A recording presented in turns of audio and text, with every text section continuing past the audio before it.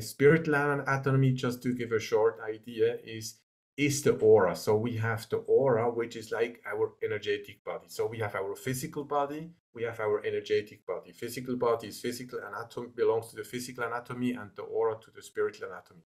Then within the aura, we have chakras. We have several main chakras and side chakras.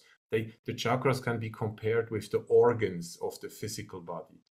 And then in the aura in the chakras, they are connected with each other through meridians. And the meridians in the physical body can somehow be compared with the veins where the blood is flowing through.